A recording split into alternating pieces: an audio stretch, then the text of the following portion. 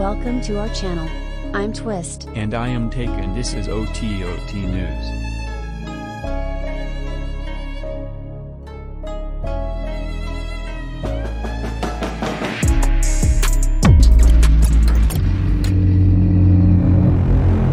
This is the update for the story back in July 2022 when the entire staff of the Kinley Police Department resigned from their positions.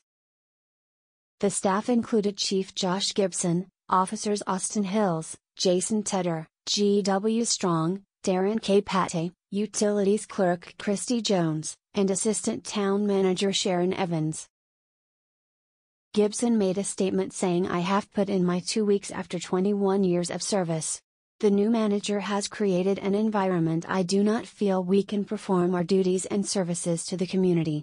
The accusation was backed by the 4 officers that resigned who said, "The office environment became toxic since the day Justine Jones got assigned as town manager." Kinley may be a small town, but Friday they let it be known that their concerns are big. We just want to support the town manager who has been doing a good job, and you just want to make sure the process is fair, whatever's done. But listen, we have a great police department. Okay, she is not for our police department. This all comes after the town's police chief, Josh Gibson, said he and his department's 4 full-time officers, along with the town's utilities clerk and assistant manager, turned in their 2 weeks notice because of the environment he says the new town manager has created. The town manager, Justine Jones, started last month. After only 3 months into her 2-year contract, the Kinley Town Council voted 3-2 during a special session on August 30, 2022, to remove Jones from her position as town manager. While the council member including Mark Smith, Trinity Henderson, and Bobby Peel voted to fire the new manager, LaWanda Neal and Keith Davis voted for her to stay. The decision followed a month-long investigation of claims by the staff members who resigned. According to Kinley Town Attorney Chip Hewitt, everybody is trying to convolute and make this report about the town manager and the contract and the discharge and her being fired. Mayor Tootie Hales stated the firing was not solely related to the investigation and the resignation of the employees. The majority of the council decided Jones just wasn't working out.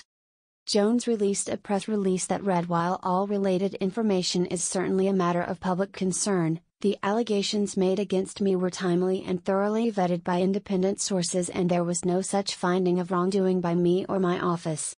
The decision to not communicate the entire story and publicly share the findings of the report is most unfortunate." The town's mayor told us the investigation did not find there was a toxic work environment. Jones was emotional Friday after receiving a standing ovation from supporters. But I never expected, within weeks on the job, to find more than half the staff, or about half the staff, walk out the door. What they didn't realize when they did that was the bloodline that I come from. I wasn't built to break. That's right. I wasn't going to let them break me. Records show Jones sued her previous employer, the Richland County government in South Carolina, for gender and racial discrimination. She alleged hostile treatment by Richland County leaders and her supervisors. She was terminated on March 30, 2015, and that lawsuit was later voluntarily dismissed. However, the council allegedly settled out of court for $175,000. The termination of the Kinley town manager has left the town split.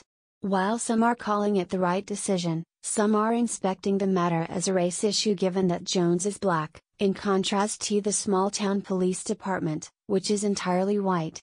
Jones' termination came at the end of a 90-day review period built into her contract. She'll take home a severance package of about $50,000, half her salary plus benefits.